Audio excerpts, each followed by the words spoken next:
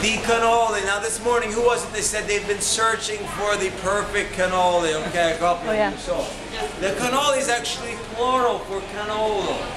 What is it? It's a fried pastry tube.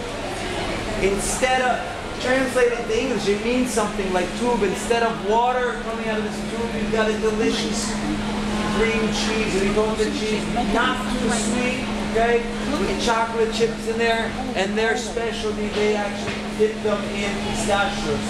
Pistachios them in. Now, if you want to find, you said you've been searching for the real cannolo. So, I have 2 tips I can give to you.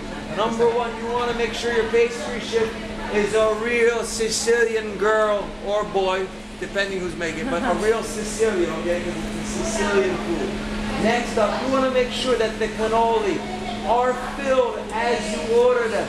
If you walk into the bakery, okay, and they're already filled, you get this crispy shell, you've got this moist ricotta cheese. What do you think is going to happen to that canola? Soggy. Yeah, it's going to get soggy. So you want to make sure. In fact, Costanza, she saw us walking by, but she wanted to wait until we got it. She said, how many are you? 12. So without further ado, Joni, we'll let you go first, huh? I have a photo. The photo. You can have a photo, but if